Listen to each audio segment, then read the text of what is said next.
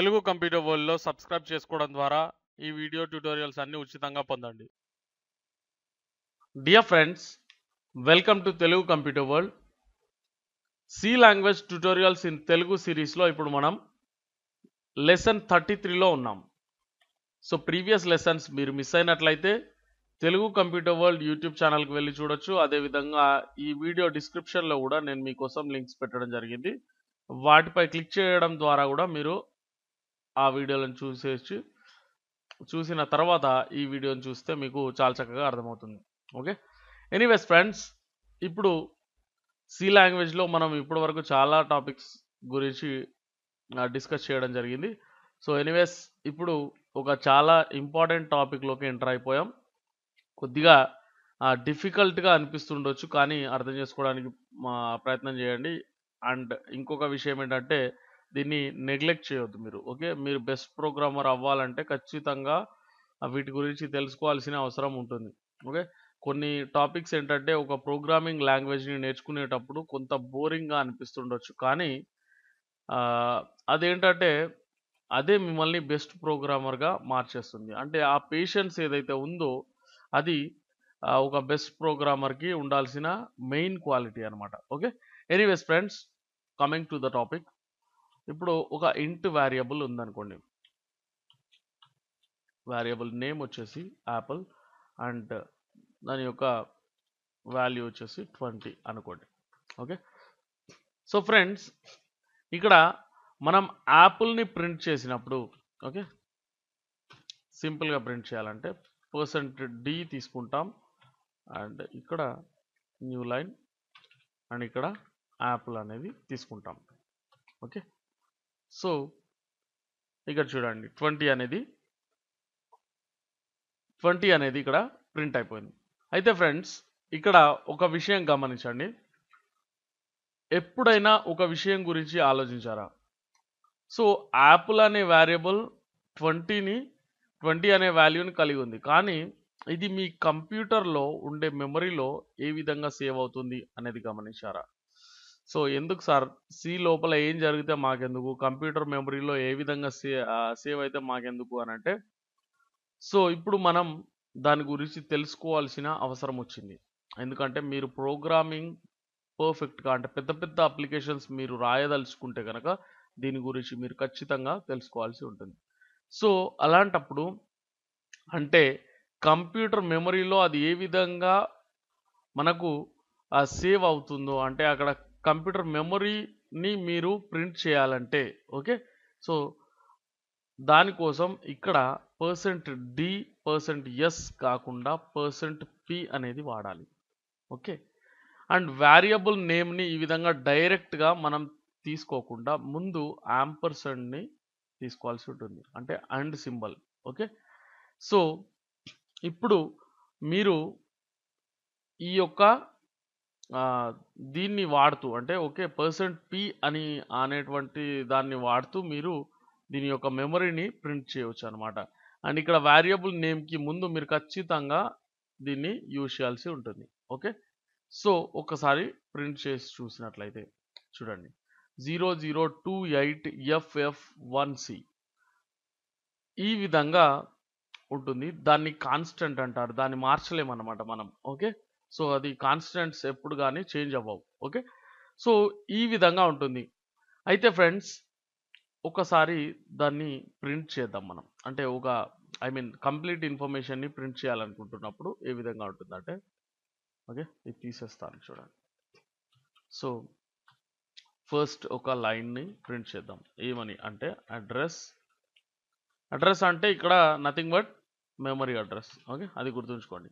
And ఇక్కడ tab కోసం నేను ఈ విధంగా \t అనేది తీసుకున్నాను. ఓకే, సో నేమ్ లేదా వేరియబుల్ నేమ్ అనమాట. ఓకే, వేరియబుల్ యొక్క నేమ్. అండ్ ఆ తర్వాత నెక్స్ట్ ట్యాబ్ తర్వాత ఏం ప్రింట్ చేయాలంటే వాల్యూ. ఓకే, సో ఆ తర్వాత నెక్స్ట్ లైన్, న్యూ లైన్ తీసుకోవాలి. ఓకే, సో ఒకసారి చూస్తే just address name value, that's all, simple enough. Okay, so friends, ఇప్పుడు దీన్ని ఆధారంగా చేసుకొని మనం దాన్ని ప్రింట్ చేసేద్దాం. ఈ విధంగా అడ్రస్ అంటే ఏం తీసుకోవాలి, పర్సెంట్ పి అనేది తీసుకోవాలి. ఓకే, నేమ్ అన్నప్పుడు ఏమవుతుంది, స్ట్రింగ్ అది. ఓకే, సో వాల్యూ ఇది ఏ type of value, integer, so percent D. అవునా, సో ఈ విధంగా తీసుకోవాల్సి ఉంటుంది. సో పర్సెంట్ పి అన్నప్పుడు ఏది ప్రింట్ చేయాలి, యాంపర్సండ్ తీసుకుంటూ యాపిల్ అనేటువంటి వేరియబుల్. ఓకే, కామా, ఆ తర్వాత ఏంటి, నెక్స్ట్ నేమ్ అంటే టైప్ చేయండి Apple. Okay, so double quotes use చేయాలి, లేదంటే అది స్ట్రింగ్ ప్రింట్ అవ్వదు. ఓకే, సో ఇప్పుడు డైరెక్ట్గా వేరియబుల్ నేమ్ని ఎంటర్ చేస్తున్నాం, ఎందుకంటే అది ఇక్కడ పర్సెంట్ డి అంటే దాని యొక్క వాల్యూని ప్రింట్ చేయబోతున్నాం అనమాట. ఓకే, సో ఒక్కసారి build and run pi click చేస్తే చూడండి, మీ వేరియబుల్ యొక్క memory address and name Apple and value 20. Okay, so ఈ విధంగా మనం తీసుకుంటాం. అయితే ఇక్కడ ఈ ట్యుటోరియల్లో మనం మెయిన్గా నేర్చుకోబోయేది ఏంటంటే, మెమరీ అడ్రస్ని స్టోర్ చేయడానికి ఒక స్పెషల్ వేరియబుల్ని మనం తీసుకుంటున్నాం. సో దాన్నే మనం పాయింటర్ అని పిలుస్తాం. టెక్నికల్గా ఏమని పిలుస్తాం, పాయింటర్ అని పిలుస్తాం. చూడండి, సో ఇంట్ వేరియబుల్. ఓకే, సో ఇంట్కి ఇంటే తీసుకుంటాం. ఓకే, దాని యొక్క పాయింటర్ కూడా ఇంటిజరే అయి ఉంటుంది అనమాట. ఓకే, సో ఇక్కడ ఒక స్పెషల్ వేరియబుల్ని మనం తీసుకునేటప్పుడు ఏం చేస్తామంటే ఆస్ట్రాయిడ్ సింబల్ అనేది తీసుకుంటాం. ఓకే, ఆస్ట్రాయిడ్ సింబల్ లేదా దీన్ని స్టార్ అంటాం. అదేవిధంగా మనం మల్టిప్లికేషన్కి యూజ్ చేసేది కూడా ఇదే సింబల్. ఓకే, ఇన్ని రకాలుగా చెప్పాను, మీరు ఈజీగా అర్థం చేసుకుంటారని నేను అనుకుంటున్నాను. సో మనం యాపిల్ అనేటువంటి వేరియబుల్కి పాయింటర్ని క్రియేట్ చేయబోతున్నాం. సో అలాంటప్పుడు ఏం చేయండి అంటే పి యాడ్ చేసి, ఓకే, ఆ వేరియబుల్ నేమ్ని ఈ విధంగా తీసుకోండి. ఓకే, ఎందుకు అంటే ఇది ఈ విధంగానే తీసుకోవాలి అనే రూల్ ఏం లేదు, కానీ పి యాపిల్ అన్నప్పుడు ఇది యాపిల్ యొక్క పాయింటర్ అని వేరే ప్రోగ్రామర్స్ అర్థం చేసుకోగలుగుతారు, వేరే డెవలపర్స్ అర్థం చేసుకోగలుగుతారు. So just for common sense we have to take like so. Okay, so friends, ఇక్కడ దీంట్లో మనం ఏం స్టోర్ చేయాలనుకుంటున్నాం అంటే దీని యొక్క మెమరీ అడ్రస్ని స్టోర్ చేయాలనుకుంటున్నాం. సో మెమరీ అడ్రస్ని ఏ విధంగా స్టోర్ చేస్తామంటే యాంపర్సండ్ తీసుకొని ఆ యొక్క వేరియబుల్ నేమ్ని తీసుకుంటే సరిపోతుంది. ఓకే, సో ఇక్కడ అర్థం చేసుకోవాల్సిన విషయం ఏంటంటే దీని యొక్క వాల్యూ ఏదైతే ఉందో అది వేరొక వేరియబుల్ యొక్క మెమరీ అడ్రస్. ఓకే, సో అది గమనించాలి. అండ్ ఇక్కడ దీన్ని తీసుకుంటాను, నేను ఇదే ప్రింట్ చేస్తున్నాను. అయితే ఇక్కడ ఈ ప్లేస్లో, ఓకే, అంటే దీని యొక్క మెమరీ అడ్రస్ ప్లేస్లో నేను ఈ వేరియబుల్ నేమ్ని తీసుకుంటాను జస్ట్. ఓకే, సో చూడండి, ఈ వేరియబుల్ నేమ్ని తీసుకున్నాను అంతే. సో ఇక్కడ ఈ రెండు కూడా సేమ్ ప్రింట్ చేస్తాయి అన్నమాట ఇప్పుడు.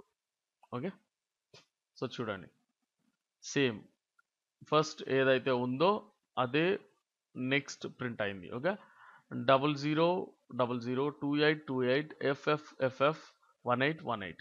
సో అది అంటే మనం ఒక వేరియబుల్ యొక్క మెమరీ అడ్రస్ని వేరొక వేరియబుల్ లోపల స్టోర్ చేస్తున్నాం దాని యొక్క వాల్యూగా. ఓకే, సో ఆ వేరియబుల్ని మనం పాయింటర్ అని పిలుస్తాం. దానికోసం మనం ఈ విధంగా ఆస్ట్రాయిడ్ సింబల్తో ఒక స్పెషల్ వేరియబుల్ని క్రియేట్ చేసుకుంటాం. అండ్ అది ఈ వేరియబుల్ యొక్క ప్రింట్ మెమరీ అడ్రస్ని స్టోర్ చేసుకుంటుంది. ఓకే, సో అయితే ఇక్కడ ఇది ఈ విధంగా కాకుండా, ఓకే, ఈ విధంగా కాకుండా నేనేం చేద్దాం అనుకుంటున్నానంటే ఇక్కడ దీనికి సంబంధించిన మెమరీ అడ్రస్తో సహా ప్రింట్ చేయాలి. అంటే ఇక్కడ మనం ఏమనుకున్నాం, అడ్రస్ నేమ్ వాల్యూ అనుకున్నాం కదా. సో ఆ ఆర్డర్లో ప్రింట్ చేసేటప్పుడు ఏ విధంగా ఉంటుంది అంటే చూడండి, ఇక్కడ యాంపర్సండ్ తీసుకొని ఫస్ట్ ఏం చేసాం, మెమరీని ప్రింట్ చేస్తున్నాం, అవునా? సో దీని యొక్క మెమరీని, సో యాంపర్సండ్ పి యాపిల్ అంటే దాని మెమరీ అడ్రస్ కూడా వేరుగా ఉంటుంది. ఇదొక వేరియబులే కదా, సో దీని మెమరీ అడ్రస్, దీని ఓన్ మెమరీ అడ్రస్ ఏదైతే ఉందో అది వేరుగా ఉంటుంది. ఓకే, సో ఇది ప్రింట్ చేస్తాం. ఓకే, నెక్స్ట్ స్ట్రింగ్ అంటే ఏంటండి, వేరియబుల్ యొక్క నేమ్ అనుకున్నాం కదా. ఓకే, సో వేరియబుల్ యొక్క నేమ్ ఏంటి, పి యాపిల్ టైప్ చేస్తాను. ఓకే, ఇది అయిపోయింది. అండ్ నెక్స్ట్ ఇక్కడ దీని యొక్క వాల్యూ అంటే పి యాపిల్ అని డైరెక్ట్గా ఇచ్చేద్దాం. సో అలాంటప్పుడు ఇక్కడ ఈ ప్లేస్లో ఏం ప్రింట్ అవుతుంది, దీని యొక్క మెమరీ అడ్రస్ ప్రింట్ అవుతుంది. సో మెమరీ అడ్రస్ని ప్రింట్ చేసే సమయంలో మనం %d బదులుగా %p అనేది యూజ్ చేయాల్సి ఉంటుంది. ఓకే, దాని వాల్యూనే అయినప్పటికీ దాని వాల్యూ ఏంటి అని అంటే అదొక మెమరీ అడ్రస్. సో మెమరీ అడ్రస్ని మనం ప్రింట్ చేయాలంటే %d బదులుగా %p అనేది న్యాచురలీ వాడాల్సి ఉంటుంది. ఓకే, సో ఒకసారి ప్రింట్ చేస్తే చూడండి. సో ఇది కొంచెం పక్కకి వెళ్ళిపోయింది, అందుకని కొంచెం కన్ఫ్యూజన్. అండ్ దానికోసం మనం దాన్ని సెర్చ్ చేయడానికి జస్ట్ ఈ విధంగా తీసుకుంటే సరిపోతుంది. ఓకే, సో చూడండి. ఓకే, సో ఫ్రెండ్స్ ఇక్కడ చూడండి, అడ్రస్ అన్నప్పుడు దేని అడ్రస్, దేని మెమరీ అడ్రస్, యాపిల్ యొక్క memory address. Okay, so value ఎంత, 20. Okay, simple enough. So next memory address వచ్చేసి ఇది మారిపోయింది. ఎందుకు అనంటే దీని యొక్క మెమరీ అడ్రస్ని మనం ఇక్కడ ప్రింట్ చేయడం జరిగింది. దీని యొక్క మెమరీ అడ్రస్ని ప్రింట్ చేయడం జరిగింది. దేని యొక్క మెమరీ అడ్రస్, పి యాపిల్ అనేటువంటి వేరియబుల్ యొక్క memory అడ్రస్ని. Okay, so P Apple యొక్క వాల్యూని ప్రింట్ చేసినప్పుడు ఇక్కడ మనకు దీని యొక్క మెమరీ అడ్రస్ అంటే యాపిల్ అనే వేరియబుల్ యొక్క మెమరీ అడ్రస్ దాని వాల్యూలో ప్రింట్ అయిపోయింది. సో ఈ విధంగా మనం పాయింటర్స్ అనేవి క్రియేట్ చేసుకుంటాం. ఓకే, సో ఇప్పటి వరకు మీరు నేర్చుకునేది ఏంటంటే పాయింటర్ అంటే ఏంటి, మెమరీ అడ్రస్ అంటే ఏంటి అనేది మాత్రమే ఈ ట్యూటోరియల్లో మీరు నేర్చుకోగలుగుతారు. అండ్ నెక్స్ట్ కొన్ని కాన్సెప్ట్లు మీరు వినబోతున్నారు. సో నెక్స్ట్ ట్యూటోరియల్స్లో మీకు అసలు పాయింటర్ని ఏ విధంగా యూజ్ చేస్తారు, ఎందుకు అనేది కూడా అర్థమవుతుంది. ఓకే, కానీ మీరు బిగినర్ స్టేజ్లో ఉన్నప్పుడు కొంచెం పేషెన్స్తో చేయాల్సి ఉంటుంది. సో ఇదంతా బాగా ప్రాక్టీస్ చేయండి. ఇక్కడ మీరు ఒకటి గుర్తుంచుకోవాలి, ఇక్కడ యాంపర్సెంట్ పెట్టడం మర్చిపోయినా, ఓకే, సో ఇక్కడ యాంపర్సెంట్ పెట్టడం మర్చిపోయినా అండ్ ఇక్కడ స్టార్ పెట్టడం మర్చిపోయినా, ఓకే, ఎక్కడైనా సరే ఈ యాంపర్సెంట్లు కానీ ఈ స్టార్లు కానీ ఇవి మర్చిపోయినప్పుడు మీ ప్రోగ్రామ్ మారిపోవచ్చు, దాని వాల్యూ మారిపోవచ్చు అండ్ అసలు మీ కాన్సెప్టే మారిపోవచ్చు.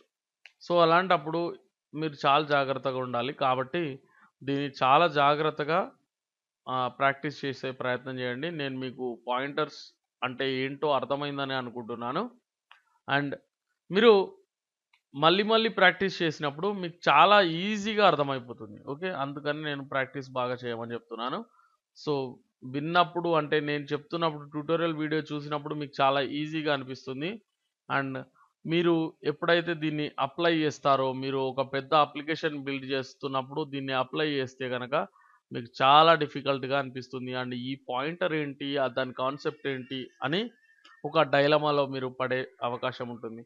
కాబట్టి బాగా ప్రాక్టీస్ చేయండి. ఓకే, ప్రాక్టీస్ అనేది చాలా ఇంపార్టెంట్.